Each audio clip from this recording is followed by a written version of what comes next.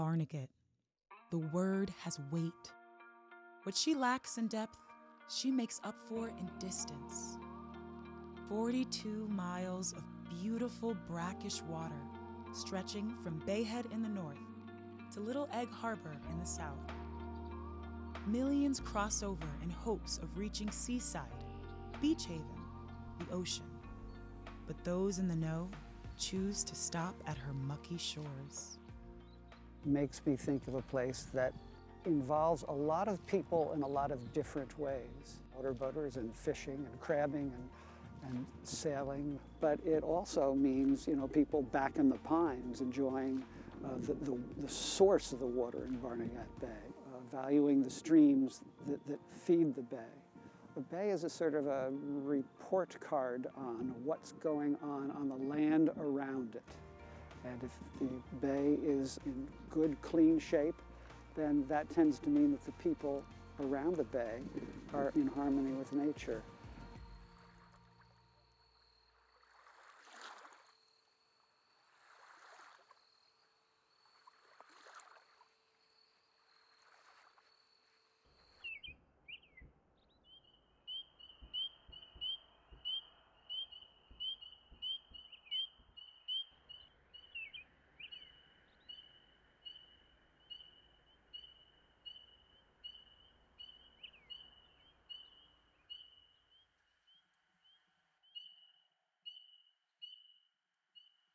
The watershed is a wonderful place to explore.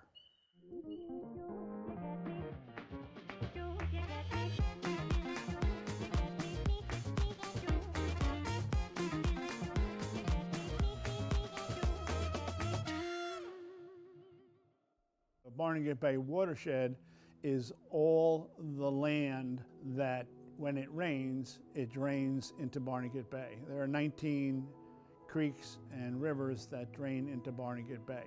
They start out in the headwaters near the middle of New Jersey. It's called a divide. Water on the other side goes into the Delaware River. All this water drains into Barnegat Bay. Some areas west of the bay are challenged by increased development. Forest and fields are rapidly being ousted by homes, roadways, and businesses.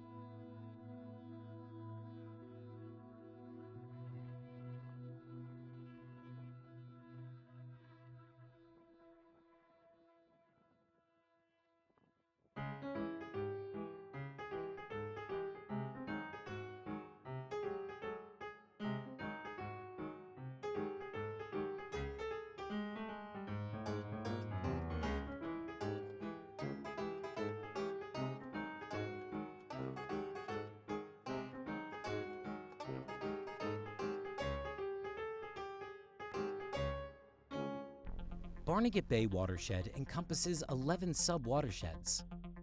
Tributaries and rivers pump like capillaries into the heart of the bay.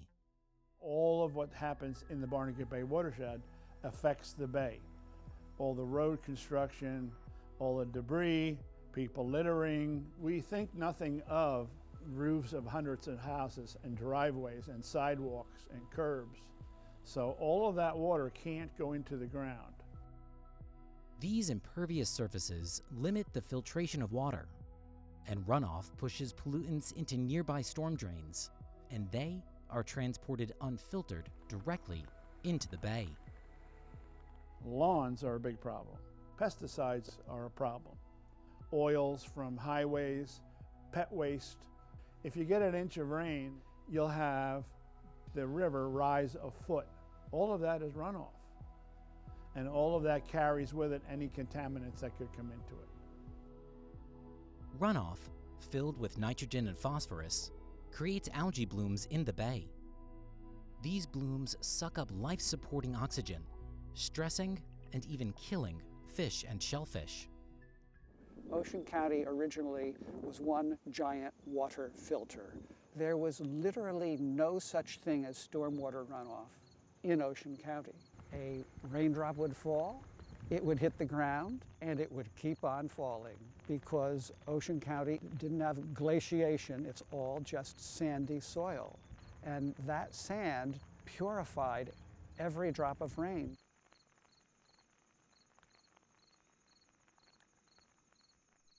The natural state of the watershed is for creeks and rivers to be lined with forest, such as Atlantic white cedar. These trees provide a multitude of service. They protect the land from flooding, filter out pollutants, and provide habitats for insects, birds, and plants. Unfortunately, these forests are disappearing due to overpopulation of deer, rampant wildfires, and overdevelopment. White cedar can't live in salty conditions, so rising sea levels moving brackish water further upstream means the demise of these great trees. Atlantic white cedar is just about the most valuable tree in New Jersey. It's straight-grained, it's light, it grows in the swamp so it doesn't rot, and the trees were logged out. There's almost no pristine forest. This is second or third growth.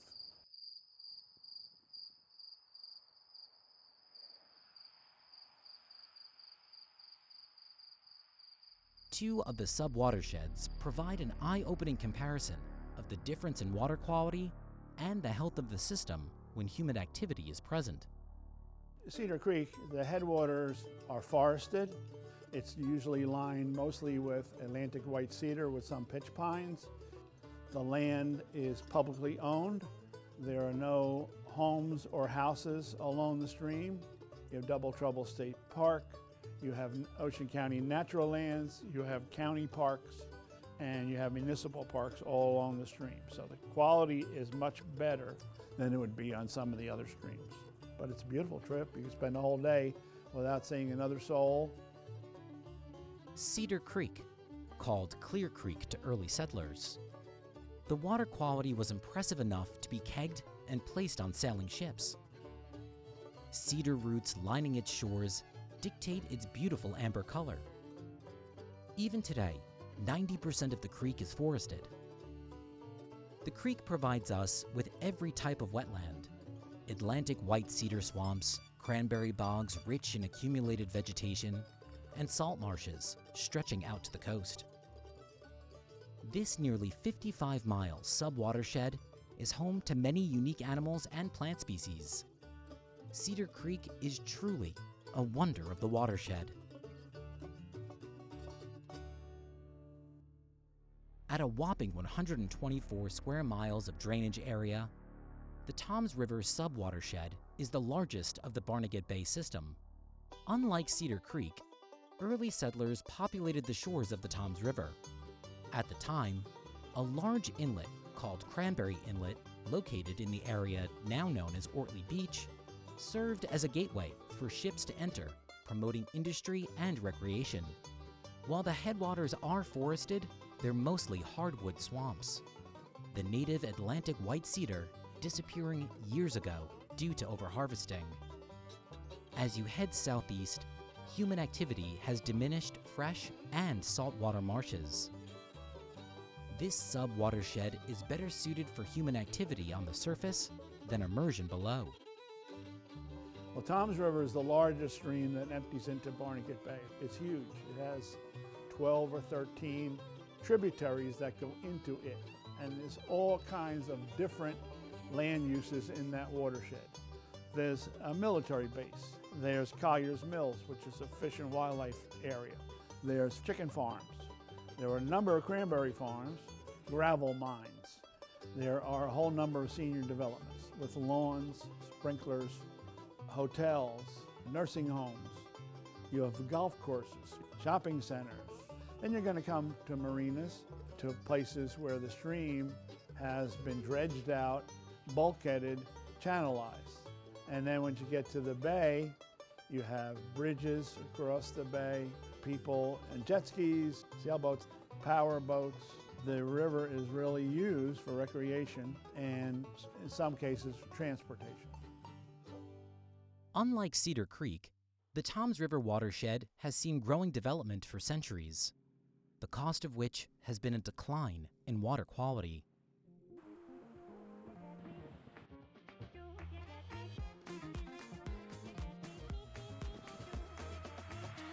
Don't want to see the development pressure. It has come. They wanted to build a jet port, and they said we could pave right over the pine trees and build a jet port out here. North of here is the Forked River Mountain Wilderness Area. It's the largest roadless area left in New Jersey. They were going to build houses out there. And now it's bought by the county and it's a wilderness area. Those kinds of things are important. Not only buy the land, but manage it. If you let it go, I mean, all the cedars could be wiped out in a forest fire and nobody's replanting them. No more cedars. You have off-road vehicles and dirt bikes everywhere. How do you control them? Now the Ocean County Sheriff's Office is involved in helping to control that. So there's been a lot more protection in place. There's been way more than I ever thought in the way of acquired land. And I think we're well over 15,000 acres that we protected. More development, more impervious surfaces, means greater challenges to maintaining water quality. We can't erase the development that has come before, but we can protect the watershed moving forward. We want to make people aware of impacts of their activities and just to use best management practices in everything that you do in the watershed. Just live that lifestyle. Although only a few miles apart, these two sub-watersheds give us a clear picture of the effects of human activity on water quality in Barnegat Bay. Well, the mouth of the stream, or the estuary where the fresh water meets the salt in Cedar Creek, the quality is very good. In Toms River, you have a tributary right there along Swamp Creek. That's the worst tributary of any stream that goes into Barnegat Bay. So that needs to get remedied fast. We're trying to work on the golf course that's in the very headwaters. How can we protect that headwaters with a golf course? I don't know. We do have them putting a buffer around the pond that starts the stream. So a start, not necessarily a finish. Toms River's got issues.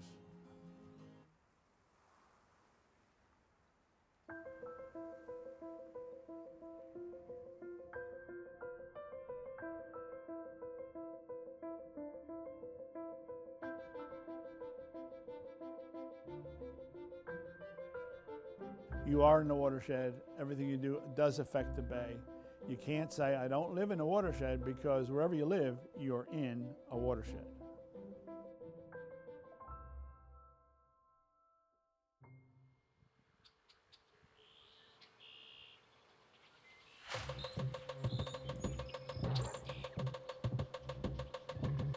The bay has been patient.